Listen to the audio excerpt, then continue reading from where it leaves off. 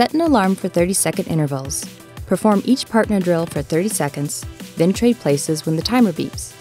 When it beeps again, perform the corresponding ground drill for 30 seconds. Rest for 30 seconds before moving on to the next exercise. Work up to 2 to 3 rounds. Partner drill, power tower. Bracing your core, attempt to push your partner backward. Both of you should maintain a straight line with your arms. For the ground drill, lie down on your stomach and stand back up. Repeat for 30 seconds. Partner drill, hero carry. Squat down and gently scoop your partner up.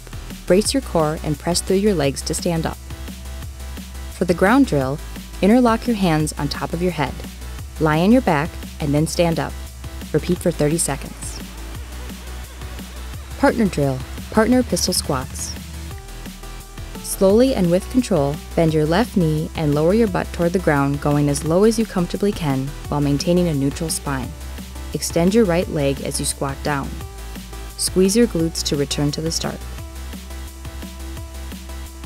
For the ground drill, hold your toes from a standing position. Lie on your back and then stand up, never letting go of your toes. Partner drill, prone pull-ups. Bend your arms, aiming to pull your elbows toward your hip bones to simulate a pull-up. Only your arms should move. Engage your core, glutes, and legs to avoid sliding around on the floor.